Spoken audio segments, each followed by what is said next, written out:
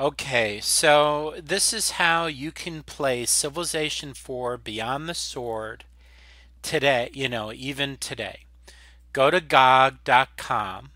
That's I've used them before. They're in Greece, and they basically take games on old platforms and make them work on more recent. Um, we can search Civilization, and I believe it's complete. There it is, Civ 4, the complete edition. And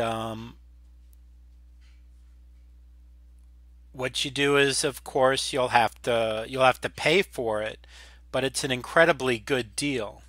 This is probably one of the best turn-based strategy games ever. Now look at the system requirements. XP Vista 7, 8, but the key thing here is Windows 10, which is currently available.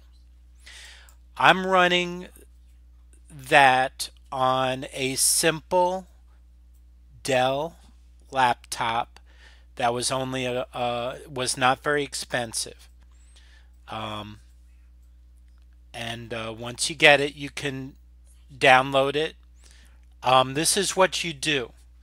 You download it somewhere where you'll find it. You run the smaller file as administrator, and then running it as an administrator,